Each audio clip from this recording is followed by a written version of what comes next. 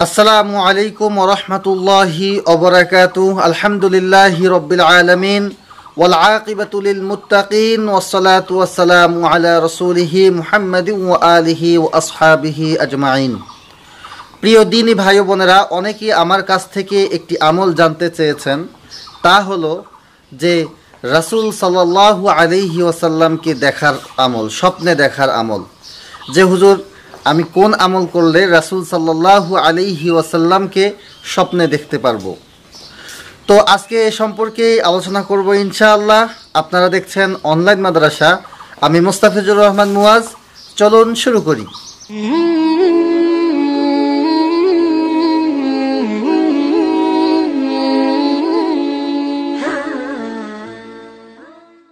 প্রিয় বন্ধুরা, আমি সর্বপ্রথম বলতে চাই যে আমি এখনো পর্যন্ত এরকম কোনো হাদিস পড়ি নাই বা দেখি নাই যেখানে রাসূল সাল্লাল্লাহু আলাইহি ওয়াসাল্লাম বলেছেন যে তোমরা যদি আমাকে স্বপ্নে দেখতে চাও তাহলে তোমরা এই আমলটি করো। প্রিয় বন্ধুরা, আসলেই মহাব্বত হলো এক অন্যরকম জিনিস।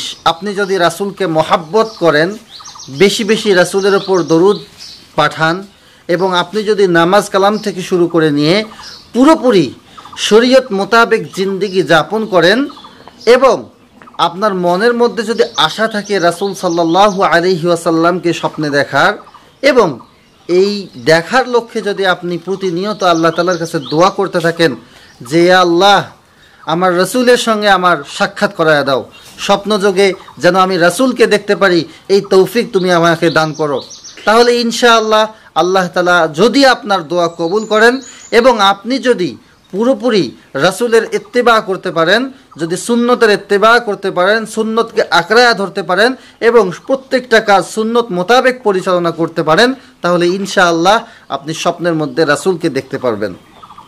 প্রিয় বন্ধুরা, এমনটি নয় যে আমি নামাজ পড়ব না বা অন্যান্য সুন্নত মোতাবেক আমার জিন্দেগি পরিচালনা করব না, রাসূলের সুন্নত দাড়ি রাখবো না, রাসূলের সুন্নত টুপি মাথায় দেব না, রাসূলের সুন্নত পাঞ্জাবি গায়ে দেব না, রাসূলের সুন্নত পাগুড়ি মাথায় দেব না, অথচ আমি শুধুমাত্র একটা আমলের মাধ্যমে বা একটা দোয়ার মাধ্যমে আমি স্বপ্নে যোগে রাসূলকে দেখতে পারবো, এমনটি নয়।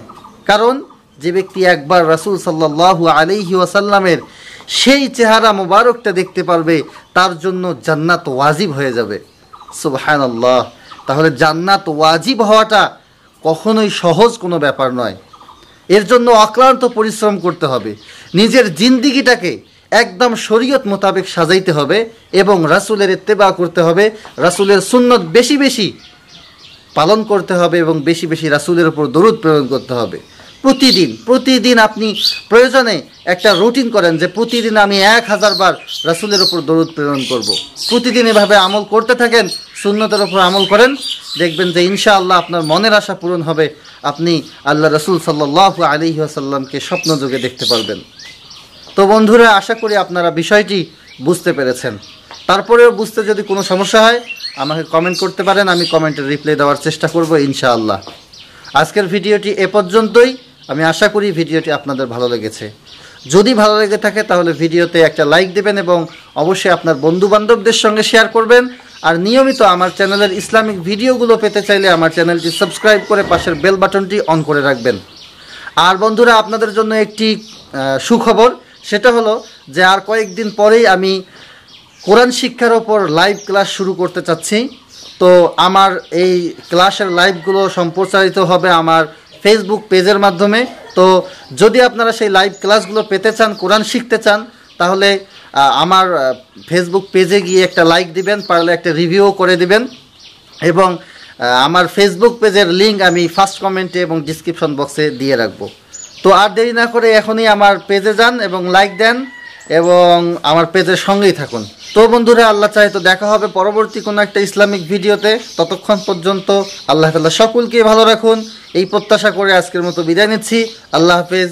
আসসালামু আলাইকুম ওয়া রাহমাতুল্লাহি ওয়া বারাকাতুহু। مولاي صل وسلم دائما أبدا على حبيبك خير الخلق كلهم.